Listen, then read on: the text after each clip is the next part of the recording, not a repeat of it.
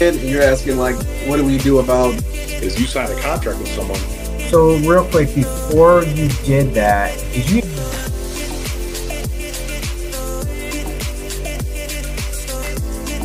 More than 30 years. I got my real estate license in the And your origin story. Is that he made an age joke the last time we were. I'm gonna use that kuka.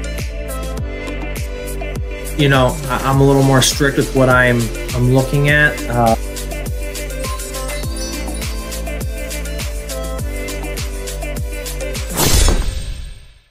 Hey everyone, how's it going out there in YouTube land and Facebook group for Metro Detroit Off-Market Real Estate Group? So today we have a great guest. Now, this is kind of odd. Yeah, everybody, you know, I bring on people that have a lot of experience with in the real estate field, things like that. But actually, my neighbor Ron had some real estate questions, and they were around like Section 8, some, you know, things that how he can grow his money. And I figured, you know what, let's bring him on the podcast, let him ask his questions, because guess what? Not only him, but all you other people out there that are just starting out might have the exact same questions and want to know the answers. So without further ado, I'm going to bring on, I'm going to bring on my neighbor, Ron. Ron, how you doing today? Good, real good. Awesome. So first off, before we get into your questions, tell me a little bit about, I know about you because you're my neighbor and, you know, we talk all the time. So, but tell everybody else about who you are, kind of what your background is, so that, you know, they can get a little bit of understanding, and what type of investing have you done in the past? Okay, sure. First of all, my education, I was a Michigan State grad in finance, and then I went on to get an MBA in finance. I joined Chrysler, about 40 years ago, and kind of had three separate careers in Chrysler. My first one was, of course, in finance. I went through all the financial branches there for about a dozen years, and then I jumped into product planning and strategic planning for another dozen years, and that was a lot of fun. And then finally, I ended up in marketing for my last dozen years, which was really exciting. But I decided to retire a couple years ago, and just at home now and managing my money. And with the crazy economy that we have, we always have to look for opportunities out there. And in some of our discussions in the backyard, you know, you were telling me that you were, you know, sometimes involved in these real estate transactions, termed like Section 8, you know, to help out some lower income people. And I actually, when I was younger in my 20s, I owned a condo that I rented out to people. Not low income, not Section 8 or anything like that. And it was some good experiences, some bad experiences. But I decided to step away from that, you know, when my career started heating up more. But now that I have more time on my hands, I'm wondering if there is an opportunity out there, especially with this Section 8 opportunity, because it sounds so interesting. I wasn't familiar with it before you started telling me about it. Yeah, most definitely. So that's the thing with, you know, they have low income, and Section 8, they have a bad rap. It's just the type of tenant that you get. So what Section 8 is it's a government-run program where they will pay for a portion of the renter's rent based on their income. So the more income they make, the less Section 8 pays. Okay, it goes by their income. And then at a certain point that if they make too much, they won't qualify for Section 8 and they have to do just regular rentals. But Section 8 is to help subsidize the rental income that they can't pay. For instance, somebody living on a McDonald's salary, you know, working at McDonald's every day, you know, things like that, minimum wage, or somebody with, you know, a few kids that is working a lower income job, you know. So, you know, so that's kind of where Section 8. Is this a state-run program or federal? No. So I believe Section 8 is state ran. State ran. Okay. And it's actually, depending on the city, it's actually, there's different cities that have their different places. Like, for instance, Detroit has its own office. You know, as soon as you go on the suburbs, and they have their own office in the suburbs and things like that. So I think it's each county has its own area. So I would imagine they would have their own set of rules too, as to who would qualify, how much you would get. So depending on what kind of a rental property you pick up, you would have to go to that county office to say, what are your rules subject to Section 8? So I would say yes, but the Section 8 as a whole pretty much have the same rules. It's just where the income comes from, what county it comes from. That's all. So okay. The Section 8 itself, so I think they have a big standard of rules, and I could be wrong as far as whether it's federal or state. But Section 8 as a whole, you know, they have their own rules. Okay, yeah, there you go. It is a federal.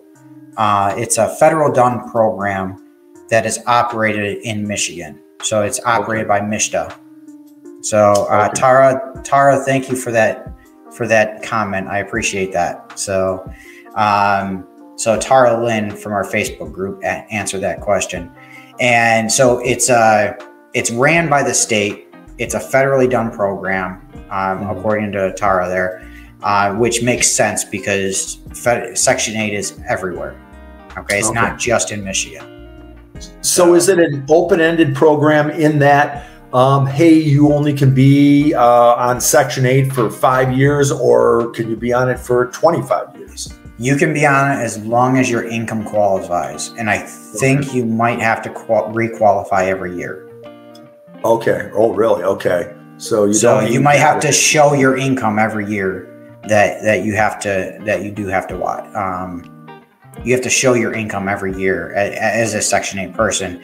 And it may get to a point where that Section 8 tenant pays more and more in rent, and Section 8 pays less and less. Okay. The key thing is this: to get good properties with Section 8, the good thing about Section 8 is that whatever portion that is, it's called a voucher. They get a voucher. Say, we got a voucher for $1,500. Okay. Okay. So Michelle is saying that, or Michael is saying you have to report changes in your income into your housing immediately. Okay.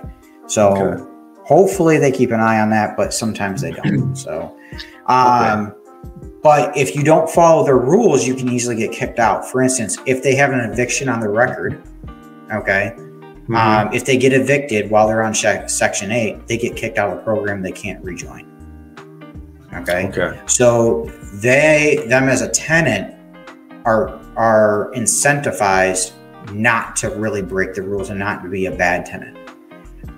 But as a landlord, you got to make sure everything is up to snuff, because you have to have a yearly inspection. Okay, an annual inspection, which I would imagine you'd pay for and everything else. So at the start, let's say I find a small house looking to purchase, get with a lending agency, and do you have to disclose, hey, I might be doing Section 8 work with this particular house? Or is it none of the financial institutions' business? No, the only thing that they have to know is whether it's going to be an investment property, or basically whether it's going to be a homestead or non-homestead. Whether you're going to be using it as an investment or whether you're going to be living there. Okay. That changes the terms. Okay. I was just going to say, correct me if I'm wrong, but if it's an investment property, a little bit more risk involved, therefore a higher mortgage rate? So depending on the mortgage you get, or whether it's going in your name or an LLC, that determines that. You can get multiple properties in your personal name. If it's an investment, more than likely they're going to want 20% down, 20 to 25% down. Okay. And versus if it's a personal residence, you can do, conventional 3 to 5%, So is one more advantageous? Is one more advantageous than the other, doing an LLC or, just taking it on yourself?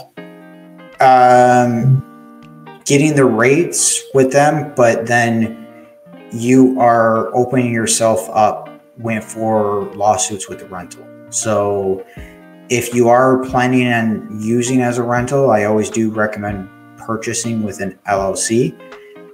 Or if you purchase it with your name, you can transfer it to an LLC later on. Okay. So keep that in mind. But it is best for liability reasons to purchase it with an LLC. Yeah. Protect yourself. So if you do an LLC and you have income, I would imagine there's maybe unique tax filings. Do you know if there's any? So you treat it just like a regular business. Income coming in, which is your rental income going out for any maintenance issues that you had, taxes that you paid, things like that, anything that you spent on that property. Also, one thing that you do get as an investment property is you do get what's called, I'm trying to remember the right term for depreciation on the property. Okay. So you take the purchase price, say you purchased it for $100 grand. Okay. All right. Let me bring up the calculator here. Say you purchased it for $100 grand. Okay. And you're going to divide that by 27.5. And so what you can do is at a $100,000 property, if you purchase it for $100,000, now per year, you can write off $3,636.36 every year is automatically written off just because you own the property for the next 27 and a half years. What if you take out like a 15-year mortgage? Can you depreciate it over a 15-year life? The depreciation is just a tax write-off, and that's the name. It has nothing to do with the mortgage. You can buy it cash and you get the same depreciation. Okay, but it has to be the 27 and a half years? Yeah, so the reason why they do that is because that's the tax code. The IRS says in 27 and a half years, your property will be worth $0. Now, we all know it's not. Okay, but that's the tax code. Okay. And now what you can do is say, a lot of people, what they do is they purchase it with a loan. Okay. Say your loan payment is $1,000 a month. We're just going to use these for round numbers. Okay. Okay. Your loan payment is $1,000 a month. Okay. After, that's your PITI, your property insurance, taxes, everything. Also, then you have to account for vacancy, capital expenditure. Like, say all of that adds up to about another $200 a month. Okay. Just for round numbers. So now you're all in at $1,200 a month, and you can rent it for $1,500 a month. Okay. So now you're cash flowing $300 a month. Okay. At the end of the day, you're putting $300 a month in your check. But not only that, your tenant is paying down your mortgage on the property. So you're not only doing that, but you're gaining equity. Okay.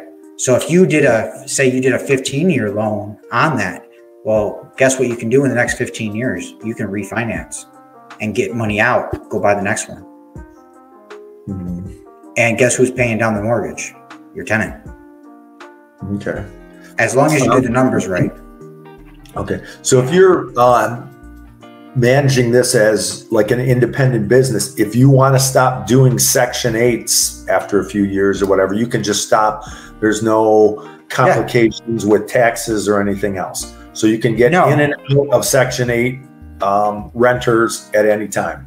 Yeah, the biggest thing with Section 8 is you just have to get you have to be able to accept them, but you have to pass their inspections, which if you pass the city inspections, maybe a property manager will help more explain that a little bit better. But you should be able, if you pass the city inspections, you should be able to pass the Section 8 inspections, no problem.